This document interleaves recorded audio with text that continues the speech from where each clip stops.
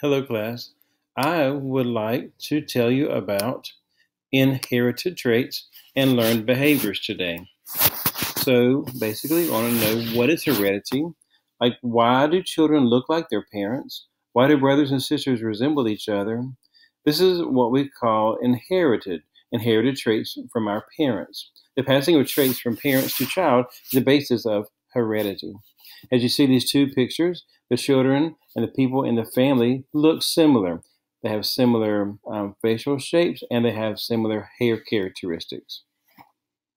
To inherit means to get from your parents or from um, the last generation to get from the generation before that. An offspring is a young or the babies of an organism. It could be an offspring of an animal or it could be an offspring of a plant.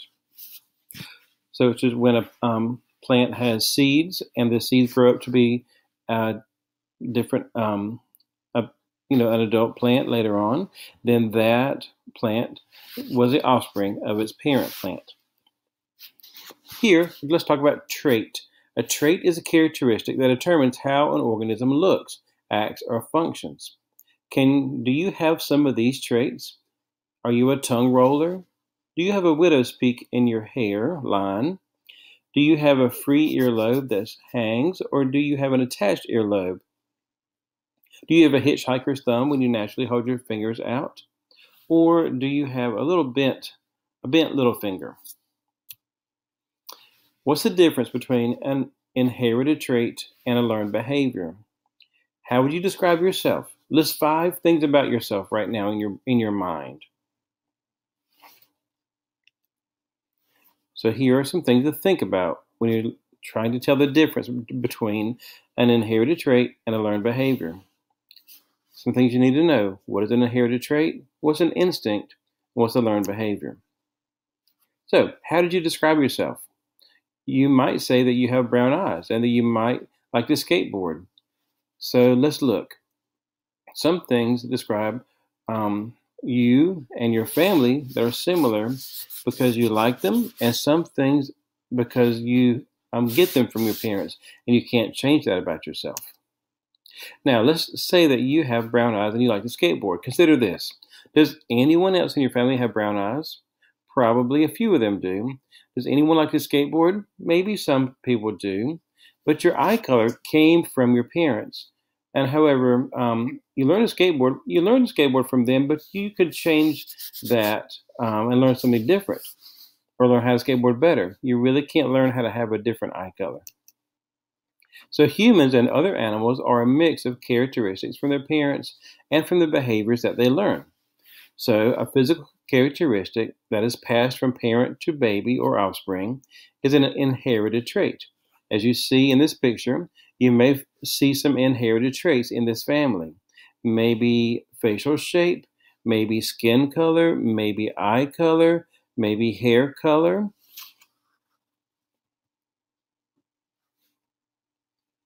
Now take a look at this person in this picture. Notice her eye color, her skin color, her hair color. See if her hair is curly or straight. Does she have dimples? Does she have freckles? Does she have a cleft chin, a widow's peak? Can you tell how tall she is? These are things that you get from your parents that you cannot change about yourself. Now, back to the earlobes. Are your earlobes attached or do they hang free to your side? This is something that someone else in your family may have similar ears as you do. Let's talk about animals. Animals have an instinctive behavior. That's also a trait that they get from their parents. That is a trait that they're born with. They just know some things to survive, like babies getting food from their mamas or crying when they're hurt. That is an instinct. Maybe they are, and no one teaches them how to do this. They just know how to do this. This is an instinct for animals is a trait that passed from parent to offspring. Now, let's talk about instinct behaviors. A behavior is a way of acting. Behaviors can be inherited too. An inherited behavior are called instincts. Animals have instincts. Many animals are born with instincts that help them survive. Can you think of any animal instincts? Maybe running away from a predator? Maybe finding food, the right food for them. Okay, instinctive behavior. Examples. When the weather turns chilly in the fall, animals prepare for winter by instinct. Some animals head to warmer climates. Some animals curl up and sleep for a long time. No one taught the animals what to do, or they did not go to animal school, but they have instincts that they pass from their parents, so they'll know what to do. Now, birds protect their eggs and babies by instinct. Frogs are not born with this instinct. They leave their eggs to hatch or to die on their own. Can you think of any additional inherited behaviors called instincts? Now, let's talk about learned behaviors. We learn so many things. In fact, we're learning about this right now. Learned behaviors are actions that are learned through the environment or trial and error. For example, teaching a dog to roll over by giving him a treat is an example of a learned behavior. They're not born knowing how to do these things. You were not born knowing how to walk or to tie your shoe or to put on your clothes or to brush your hair or to pick up your fork. These are all learned behaviors. A learned behavior. So, are you better at using the computer than some of your adults? You've learned this. Also, some learned behaviors that you read on this page are making a sandwich, how to wakeboard, how to be polite to others. These are all learned behaviors.